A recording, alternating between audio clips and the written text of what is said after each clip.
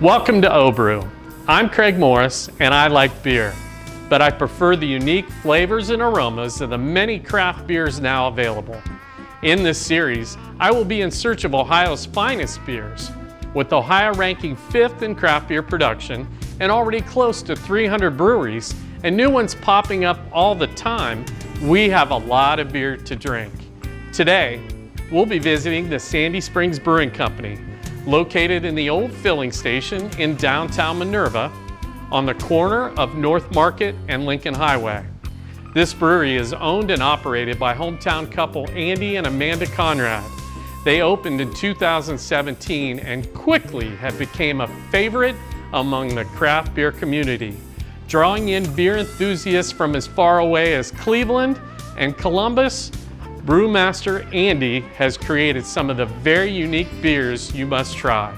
In this episode, we will be talking to Andy and Amanda about how they got started and what they have to offer here at the brewery. Then Amanda will show us their newest addition, the Brewers Quarters.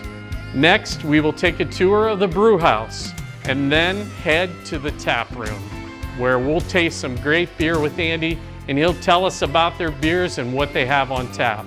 And like always, we'll find out what the customers think of Sandy Springs Brewing Company.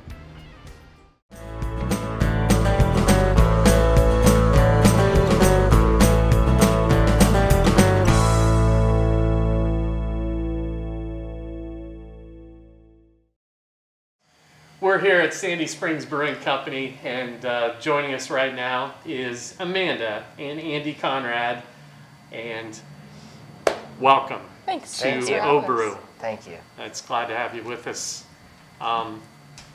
Let's start from the very beginning of how you two got into the business of beer. I'd say it really started, we both had a passion for different styles of beer when we met in 2000 even. And then we were both in physical therapy school. My pharmacology professor brewed beer at home, and that was kind of the start of everything. Did he have like a party or something? Did you? You know, he talked about the science behind it and invited us over to see how, you know, he was doing these smaller extract batches of beer, and probably that's say it's really, Tom Freeland. Yeah, Tom Freeland. Tom Freeland? Yeah, okay. Yeah, throw a shout out to Tom for sure. But yeah, that's where it started, and then we started brewing beer during college as well. And then well, that's even better. Yeah. Because you don't need a fake ID for stuff yeah, like that. Yeah. That works good. Yeah. I never thought about that. You can tell the difference in age between you guys and myself. I had to buy a fake ID. You don't know. Anyway. I've been there too, so it's all good. But yeah, so once we finished college, we traveled. We took a contract job out west, bought a motorhome, worked for hospital settings in the Southwest and West Coast that needed help, and we started running into small craft breweries in New Mexico, and that's really where it started. We had our first coffee stout in a can, IPA in a can, and that to us I think was the pinnacle of when we started seeing like these flavors of craft beer come to life. So the coffee stout and IPAs were your favorites right out of the chute? Then. Oh yeah, right out of the bat, yeah. And then so we started traveling to breweries after that. So breweries throughout New Mexico, Utah, Arizona, Colorado. That was the very beginning for us, and we started to see in particular small craft breweries that had been in just little industrial areas or areas that hadn't been developed yet, and we saw the impact that those breweries had, and we really thought that would be something that would go well here in Minerva. So some of these breweries that you stopped at, you know, did they have places for people to stay? Kind of like not at that point. No, we didn't see anything like that out there. That was part of our inspiration for what we've done with the Brewers Quarters, is because we traveled quite a distance and had to get a lot to come home, so that we. But fortunately, with the motorhome, you know, there's always a RV park or a trailer park or a Walmart really close to Walmart, a brewery, so we didn't have to worry about you know, driving. And so I feel like in hindsight that was probably like stirring. Yeah. You know. Yeah. It makes you appreciate a real shower. Yeah. For sure. Yeah, it does. Two and a That half explains years a of lot too. Almost 3 years of taking We'll get to military that showers. later yeah. So as you funneled back to the big old town here in Minerva, you decided you wanted to start a brewery? Yep. Or Yeah, so we started developing that the business plan and the idea of coming to this area out west. Our initial idea, we'd been to quite a few breweries that were outside of town out there, and so our first vision was to have it on our farm. So I'm the fifth generation to live on our family farm, and it's just gorgeous out there, nothing but farm fields around it. We had an old 1800s tea barn that we thought, that was our original plan, was to go out there and start a small brewery and have people come out to the country, sip on some beer, have a little bit of food, and then you know, go home. But I'll let you kind of go from there as far as... So once we decided that, July 4th, we had it looked at by a structural engineer to make sure the integrity was good enough to have a business in it. So he said everything looked really, really good. We just had to put a little bit of money into it, and then 6 days later, it got struck by lightning and burnt to the ground on July 10th.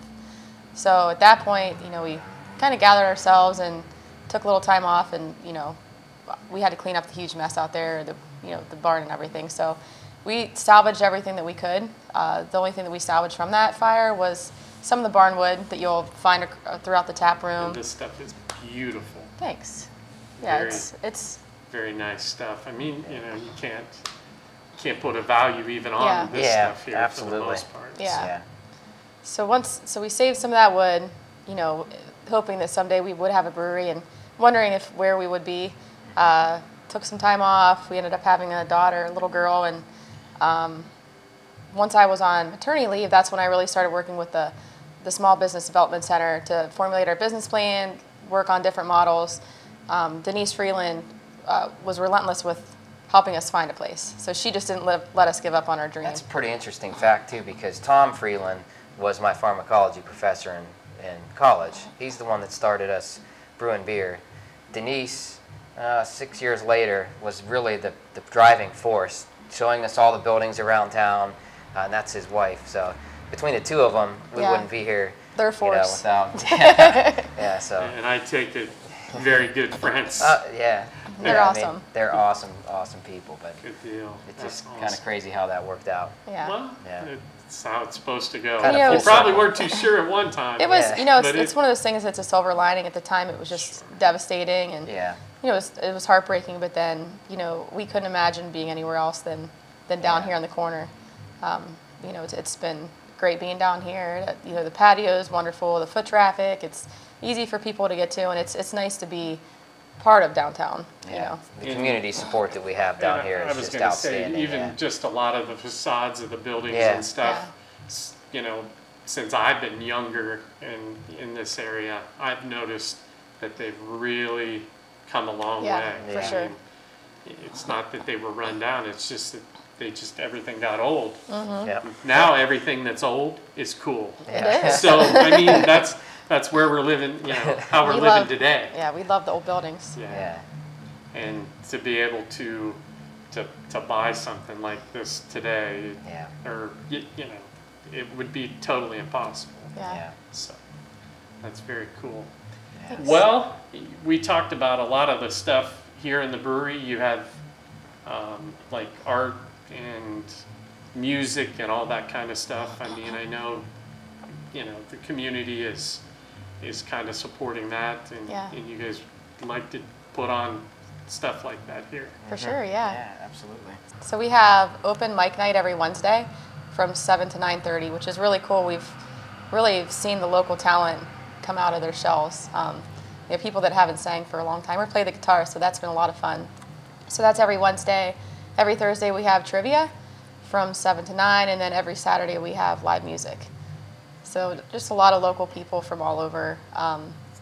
Every now and then on Sundays we'll get some extra live music, and then throughout the month we have paint nights and like essential oil night and lots of different activities. A lot of crafty stuff too. So, and you just, I mean, He loves just have to make the beer. He loves the crafty stuff. The crafty? Do you really? That's my favorite night. Yeah. Are you serious? The guy's an artist in a different way. Give him a break, Amanda. For sure. Come on. I love seeing everybody's creations come to life. It's cool. So I can say that it is Well, neat I noticed to see. you even. Do you come down here with your wallet and pay for some of this stuff that people?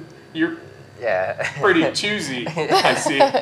But no, they've got some great artwork on the walls, and you can tell that some people really care about you know, what you guys are doing here. This is actually the artwork on the walls that we feature local artists from the art spot across the street. So we change out every month or two just to try to get some more business, you know, to go over the art spot. There's so much local talent around here, so it's pretty cool. A lot of the artwork, really everywhere in here, is from the local artists. They're very talented. And then you got an artist that makes the beer. For sure. I'll have to have Darla start working with them.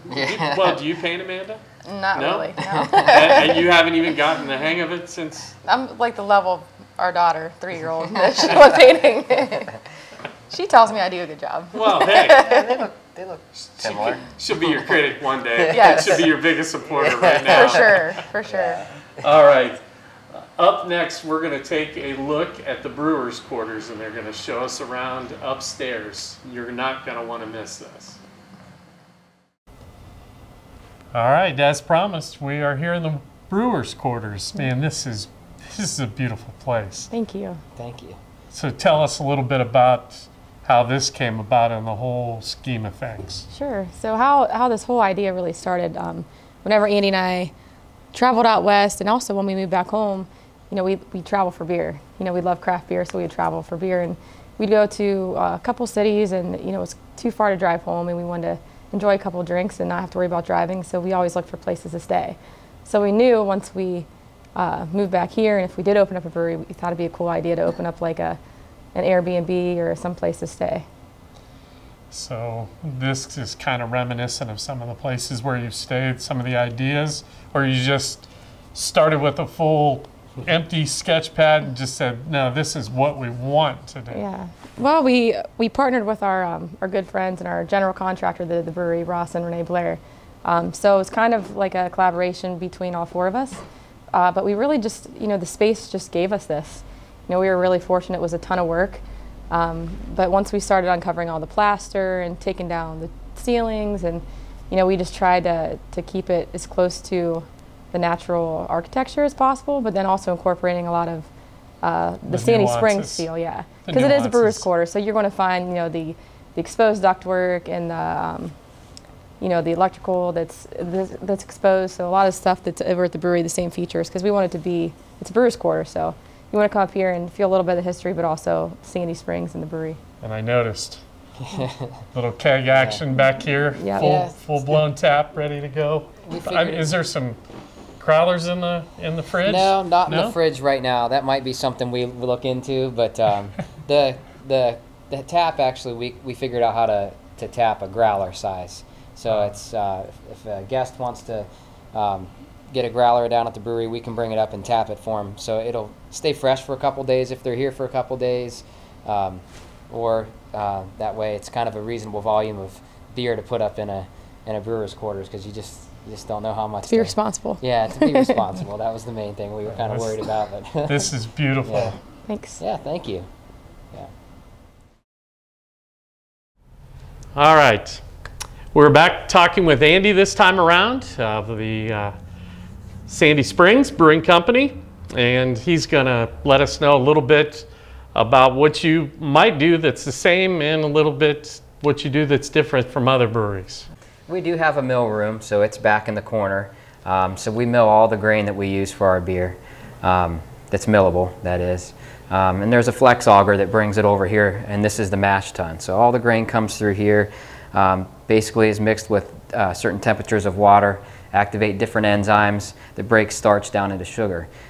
This is also where the body and the color of the beer takes place. That sits in here for about 60 to 90 minutes, and then it gets transferred over to the vessel over here, which is our boil kettle, and that's where it was boiled. Hops are added. That usually boils for about 90 minutes as well, before it is run through a heat exchanger cooled down to 68, 70 degrees and transferred into one of the fermenters. This brew house is capable of brewing 5 barrels at a time.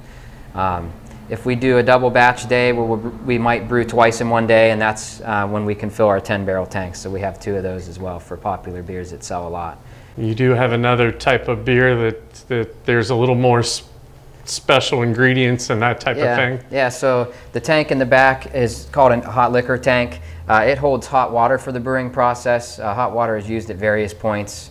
We use it for sanitization, or also it's used for sparging when we rinse the grain of the sugar that we've created over to the boil kettle. But for one of the beers we call Happy Sappy, we empty that and then fill it up with tree sap, basically, from our farm. So we harvest about 280 gallons to 300 gallons of tree sap for that beer, which is coming up, actually. I need to remember to get my stuff together for that one. But and then we basically use that throughout the whole brewing process instead of using water. So that's a unique beer. It's kind of a fun one. Has a sugar content to it, so it ends up being a little bit of a higher alcohol beer and sweeter. There's a lot of maple syrup in it as well. Was that your first beer? No. No? No. That was one that we did at home, home brewing. So as far as our process here, the local brewing community has given, on this size scale, they gave me a lot of advice, and with talking with them, they've helped me, guide me in this scale of brewing. But before that, this is the only brewery I've ever worked in. So as far as other process goes, I really have no answer as far as how we do things versus others. It's probably a combined with how everybody does it around here, just based on conversations and things that I've had with other brewers in the area. So. I would say that's a good thing, Andy, to be honest with you. Yeah. So all right. I'm grateful for that, for sure. All right. I want to talk a little bit this time, Andy, about some of the fermenters and how things work. Sure. So after the wort, is what it's called at that time, is boiled, it gets transferred, cooled and transferred into one of the fermenters. We have 4 5-barrel fermenters and 1 10-barrel fermenter. So depending on how much we brew that day, we'll fill one of those. And then fermentation times can vary depending on the style of beer that's in there, whether it's an ale or lager. We do both, some of both, mostly ales here at this brewery, but just depends on the type of beer it is and how long it ferments. But once it's done with fermentation, it goes through kind of a secondary fermentation period and then is cooled. I'll harvest the yeast and reuse it for other beers, and then the beer is transferred out to one of the bright tanks that are in the tap room. There's also a 10-barrel bright tank back in the corner back there, but that's where the beer is conditioned, carbonated, and then we keg it from there. Do you put that stuff back in a keg and then throw it back in the cooler? The yeast? Yeah. Yep. So I harvest it into a keg, and then we'll reuse it within about a week or so. Okay, so you get like more bang for your buck as far as the yeast process. Yeah, because yeast is expensive. Yeah, so that's something that I had to learn in going into the commercial side of brewing, was the expensive yeast, and then how to manage the brew schedule so that you're fitting in, because we don't just use one type of yeast. So if I can, some yeast you just can't reuse, because I don't brew too many beers with that style of yeast. So some I can't do that with, but our house yeast and things like that, I make sure I have the schedule up so that I'm reusing it and then harvesting it in a good cycle that's healthy for the yeast. That way the beer turns out the way it should. All right, we're in the wheelhouse here where the beer is stored. Yeah. And talking with Andy once again. Andy, this is where we keg the beer, send the beer to the front of the house to be drank, send it out who knows where. Yeah. So we do, we keg all our beer right out in the tap room by the bright tanks. They're in the brewery, wheel them in here, and then they get set up to be served on draft. So this is where these kegs here are all the ones that are tapped to be served out in the tap room. Right now our lines are being cleaned, but it's kind of a cluster to try to get all these with 16 different taps, trying to get them all fit in. And changed. So the beers that we'll be up. tasting in a little bit will be coming from this room. Yep. We got Hometown, we got Meat Virginia. Yep. We got some IPA, Mother Goose Land. Yeah. So a lot of good stuff comes out of this this area, the brewery. Yep. This is my favorite part of the show that we do at OH-Brew. It's called beer tasting, which nothing pretty much to it except the cool thing is we have 8 beers, 4 for him, 4 for me. Andy, let's start drinking and tasting some beer. That sounds like a plan. I think it's something we can handle. Yeah, absolutely. You tell me what we're doing here. All right. Number 1, Lost Gold. Okay. So yeah, that was a recipe that we'd made for a while. We wanted to make something, especially for a new brewery, that's very drinkable, kind of an introduction beer to craft brewing. But the cream ale is a really historical beer style, which I always appreciated anyway. So very light, easy to drink. Cool glasses. Back in the day, the ale brewers were trying to compete with lager brewers by brewing using corn or flaked maize or things to make the beer very crisp and clean. So that's kind of what the Lost Gold is about. And the Lost Gold has a lot of Minerva history too. There's a legend in this area of the Lost French Gold. That's why we named it that, where the French apparently buried a treasure of gold at some point. They were being attacked by the British soldiers back in one of the earlier wars. And supposedly that's still buried somewhere around this area between here and Bolivar. So between Sandy Springs and Lockport Brewery, there should be a treasure of gold there somewhere. Maybe you and Andrew, I think, from Andrew Marburger from we're Lockport, working on it. Just work your way to that center spot there. And well, you might want to take a couple crowlers along. Yeah, that's the plan. You probably end up sharing a crowler and the treasure won't really matter. Yeah. But yeah, that's where the name came from. And it's got a lot of Minerva history to it. So that's one of our best sellers for sure. Very nice tasting beer. Thank you. Yeah. Moving to number 2. Number 2 is Dolly Mama. It's our straightforward American IPA. Dolly Mama is the nickname for our pug who traveled out west with us in our motorhome. She went to all, pretty much all the areas we went to, a lot of the breweries we went to, and it was inspired by her. So Citra hops. We tried to make an IPA that's very just straightforward, drinkable, not real bitter, citrusy, and not bitter, just straight in the forehead. Definite IPA. Yeah.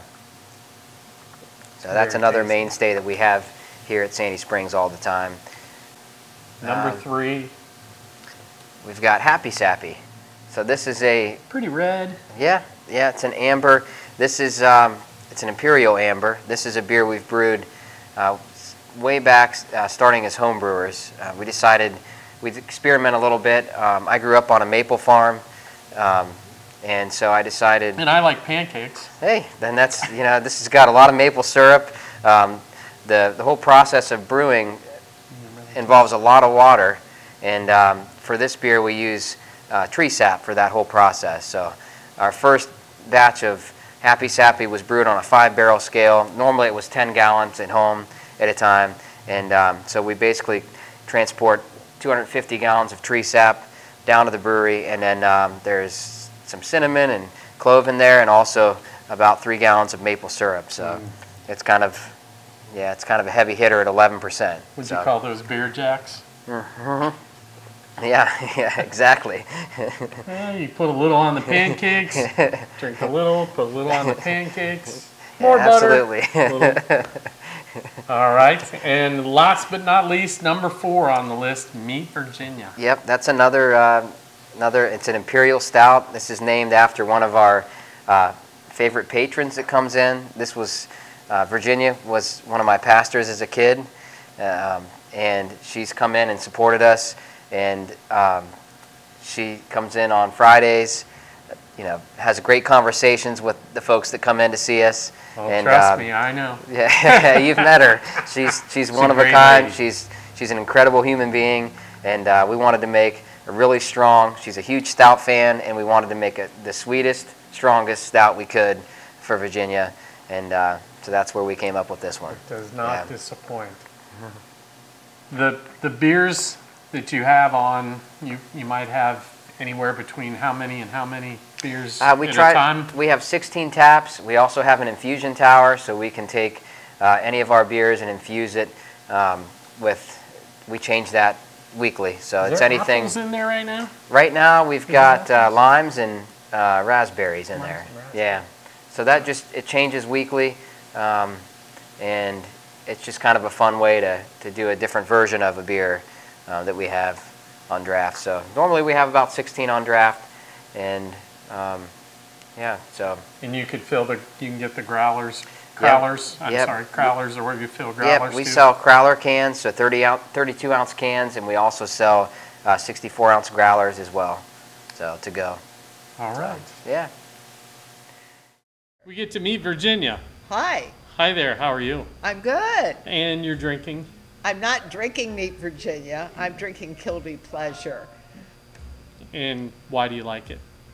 Oh, I don't know, it's a Scottish ale, and I prefer ales over IPA. I mean, well, an IPA, I guess, isn't it? But anyway, I don't know, I just like the taste. You like the taste? But you had Meet Virginia earlier. Oh, it was tasty. Wasn't it was it tasty good? goodness. And that dark chocolate flavor comes through. Andy does a really super job. He does the super job, yes. Absolutely. And you come in here during the day, do a little crossword, little Sudoku. I would rather come during the day, and when there aren't as many people, and then go home when it's still daylight.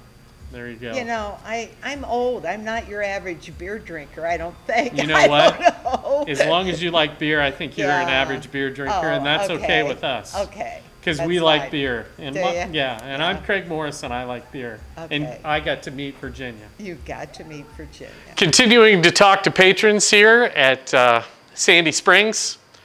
Andy?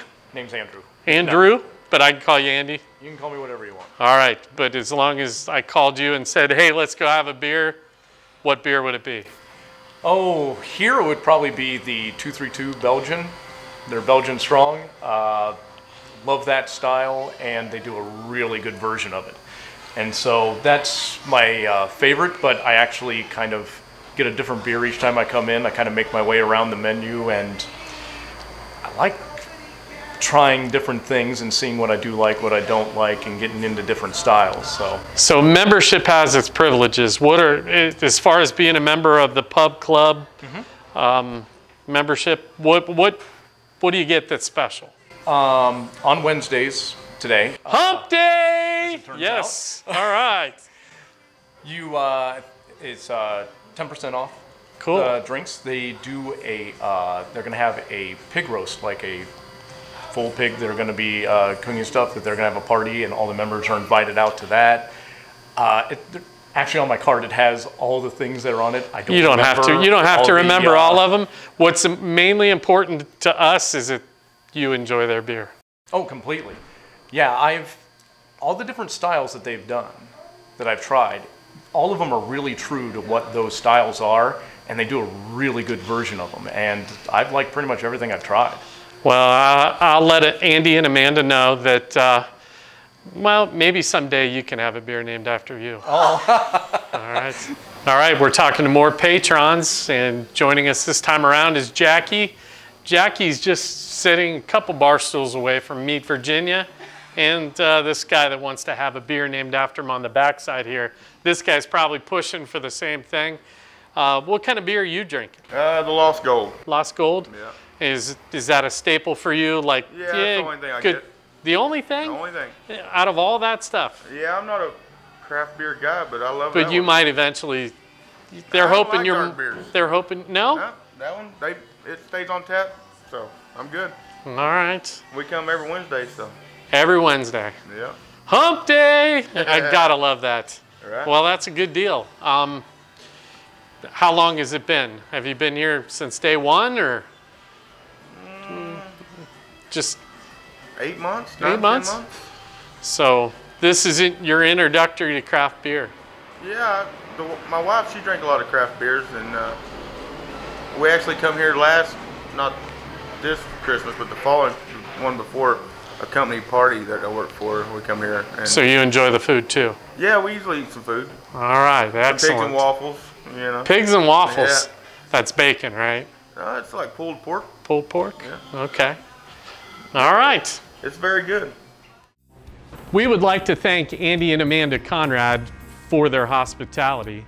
Make sure to join us for another episode of OH-Brew as we're in search of Ohio's finest beers.